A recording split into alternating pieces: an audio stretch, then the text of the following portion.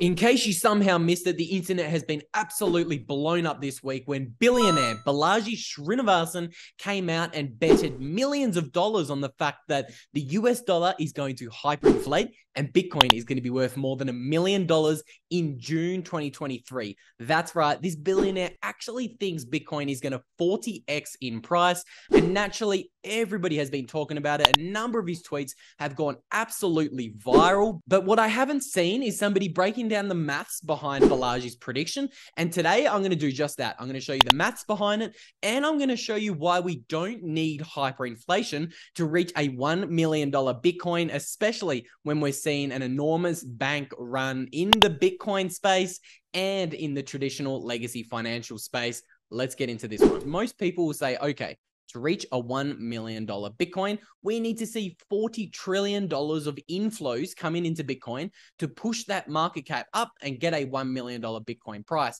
And I think that's wrong. The reason that most people are completely misunderstanding how we would get to a $1 million Bitcoin price is because the calculations that they're using are just incorrect, okay? They assume that there's 21 million Bitcoins for sale, and that is not the case. So taking a look at the first chart I want to show you guys today, of course, we've got the hodl waves chart. I know there's a lot going on this chart. There's a lot of colors, there's a lot of lines, but all you need to notice is that little arrow right there. That's showing that 78% of the Bitcoin supply has not moved in over a year. It's been hodled, pardon the pun. And this is also backed up by another chart called the illiquid supply chart. So this chart here kind of shows in blue the amount of Bitcoin that is currently classified as being illiquid. And again, all that means is the coins are being hodled. They're not being moved. I know some of these charts have some funny names and all sorts of colors and lines going on, but all they are showing is Bitcoin is getting even more scarce, okay? And that is backed up by the final chart I want to show you guys. This is the 13-year chart of the amount of Bitcoin that's sitting on exchanges. So this tracks all exchanges, Coinbase, Kraken, Gemini, BlockFi, all of them, okay? And it shows that a very pivotal thing happened in March of 2020. You'll see there for the first time in Bitcoin's life, the amount of coins actually on exchanges began decreasing, okay? For the first 8 years of Bitcoin's life, coins were sent to exchanges as people didn't understand what Bitcoin was. They didn't understand that you hodl Bitcoin for the long term, okay? People were mining Bitcoin and they were sending it to exchanges to be sold. People were buying Bitcoin in these early bull markets and they were sending them to exchanges to be sold at the end of these bull markets. But we can see here on the chart, 2020 happened, and all of a sudden, for the first time in Bitcoin's life, coins have been leaving exchanges for the past 3 years straight. And you can see 1 million Bitcoins have left exchanges in the past 3 years. In March of 2020, the total amount of Bitcoin on exchanges peaked out at 3.1 million coins. Today, we are only left with 2.1 million Bitcoins circulating on exchanges for sale. So all that means is the scarcest monetary good in human history is just getting even more scarce. And this consideration of it being even more scarce than a 21 million hard cap supply is what everybody is missing when they're doing these maths calculations and determining where the Bitcoin price could go in the future.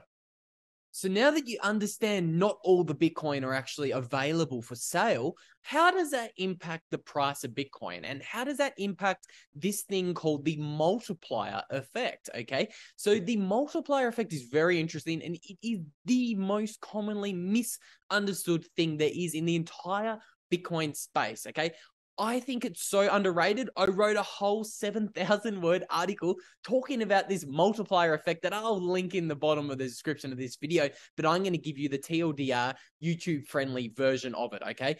As I've illustrated, only 3 to 4 million of the Bitcoins actually circulate on a daily basis and are available for sales. That means that when you run the numbers on Bitcoin and try to calculate its theoretical market cap, you have to account for the fact that not all 21 million Bitcoins are available for sale, okay?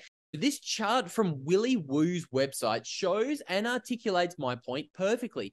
He has a 12-year chart showing how many dollars it takes inflowing into Bitcoin to actually push its market cap higher. So we can see the amount of dollars it takes to push the Bitcoin market cap up actually changes based on how many Bitcoins there actually are being circulated on exchanges at any given time. But if we look at a little bit of an average window, let's look at the past 5 years, for example, we can see that over the past 5 years of data, on average, for every $1 that flows into the Bitcoin network, it actually pushes the Bitcoin market cap up by somewhere between 2 and 3x. So now that we've learned what the Bitcoin multiplier effect is, let's put it to use. And let's do a little bit of, as Greg Foss would say, grade 11 maths. I want to walk you guys through a couple of scenarios that I have laid out to show you how we should be using this multiplier effect. So the first maths equation we're looking at, we're not going to use the multiplier effect. We're going to do it how everybody does their Bitcoin maths, which I think, with all due respect, is wrong. Okay, so everybody's saying, how is Balaji going to be right? How much money needs to come into Bitcoin to push it to a $1 million price tag per coin? Most people think it's only $21 trillion because they're doing the maths like this.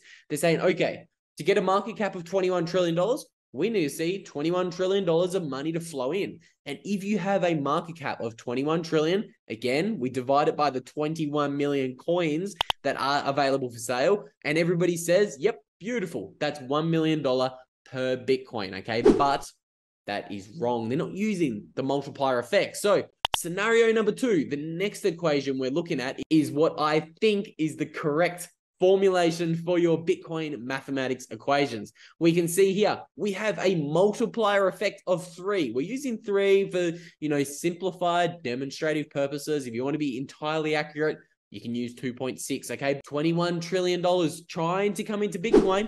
Well, guess what? We need to add that 3x multiplier. So that gives you $63 trillion in market cap value if 21 trillion tried to flow into Bitcoin. So how much is that per coin? Well, we go $63 trillion market cap divided by the 21 million Bitcoins. Again, we've used our multiplier, so we're going to use the 21, and that gives you a price tag of $3 million per Bitcoin. It's interesting to note that that is only double the market cap of gold, okay? And to actually get your $1 million per Bitcoin price tag using our 3x multiplier, we would actually only need $8 trillion of money trying to flow into Bitcoin to buy some of the limited coins that are actually available for sale to push Bitcoin to a price tag of $1 million.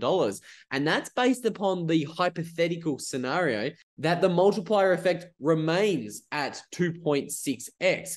As we've shown over the past 3 years of data, we have been in this perpetual downtrend in available Bitcoin for sale. So I think that downtrend is going to actually continue into the future. So that means the fewer and the fewer amount of coins there actually is circulating on exchanges for sale, and the more Bitcoin is being hodled and hodled into the future, that means that that multiplier effect is going to increase significantly. It's not going to be 2.6x or 4x or 5x. We could get into, again, a hypothetical scenario into the not too distant future where the multiplier effect is actually something like 5, 10, or even 15x. Okay, so imagine that. For every $1 that tries to flow into Bitcoin, pushes up the market cap by 15x. Okay, it's outrageous. And when you do the maths looking at what could Bitcoin potentially be worth, you get some pretty mind-boggling questions. I'm not going to go into them in this video. I want to keep it short and brief, but you can read this article that I wrote in 2021. And a lot of people are giving me a lot of flack for predicting how easily we could get to a $65 million per Bitcoin price tag by 2030 without hyperinflation. If you want to check my maths, don't trust me, go and verify it for yourself. It'll be linked down below. But that is why I don't think we need hyperinflation to get a $1 million Bitcoin, okay? I think the more important thing that Balaji is doing is he's encouraging the hodling of Bitcoin. He's telling people, get your Bitcoin off exchanges, hodl it, don't sell it. And I think that's actually potentially going to have a bigger impact on where Bitcoin goes in the next 90 days, okay? For you to actually kind of create a stampede and create a mass hysteria event where the US dollar goes into hyperinflation, don't think that's likely, okay? I think it's far more likely that the US dollar is the last fiat currency to hyperinflate, but you could easily see a $1 million per Bitcoin price tag just by generating enough hype and movement around just how scarce Bitcoin is, okay? The scarcer Bitcoin becomes, the bigger that multiplier effect becomes. And what happens when other nation states around the world begin to come to the realization that there are no Bitcoins left on exchanges, okay? Today, you could buy all of the Bitcoin that's currently circulating on exchanges, the 2.1 million coins, for somewhere around $56 billion in cash, okay? Big number, again, but let's put that into perspective. Apple has over $200 billion of cash sitting on its balance sheet, and it's becoming what Michael Saylor would say is a melting ice cube, okay? If inflation's around 10% per year and you have $200 billion of cash on your balance sheet, you're losing $20 billion a day, okay? So imagine Apple saying, okay, I want to at least just take a 10% stake in the Bitcoin network. I want to diversify my $200 billion balance sheet, put 10% of that into Bitcoin. All of a sudden, Apple would want to buy $20 billion of Bitcoin. And guess what? They would drain nearly half the amount of Bitcoins available for sale on exchanges, okay? This gets into some pretty interesting numbers and game theory because think about it. Michael Saylor has around 150,000 coins to his name himself. And imagine if the other 5,000 billionaires come to the realization that Michael Saylor has had, and that Bitcoin is an asset that you buy for 100 years and you never sell. Well, there's only enough Bitcoin on exchanges for another 12 of those 5,000 billionaires to accumulate the same amount of Bitcoin that Michael Saylor holds, 150,000 coins. So just think about what happens when the price of Bitcoin starts to run up and Michael Saylor's net worth begins to climb because 100% of his net worth is denominated in Bitcoin. All of a sudden, he starts to climb that world's richest man leaderboard. And think about the game theory that kicks in. If you're Elon Musk or Bill Gates and you see Michael Saylor rising up that world's richest man leaderboard, the only way you can stop him, or the only way you can stay richer than Michael Saylor, is to accumulate more Bitcoin than Michael Saylor. We can probably discuss the game theory of Bitcoin monetization in another video in the not too distant future. If you enjoyed this one, feel free to slap a like on it and subscribe to the channel. With all that said, I'll see you guys in the next video.